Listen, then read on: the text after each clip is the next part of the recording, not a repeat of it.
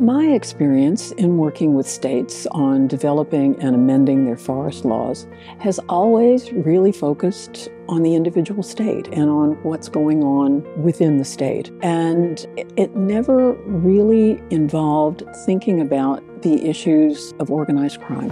UNODC's primary objective with this guide is basically to help states conserve and sustainably use their forests. And doing that through a strong legislative framework.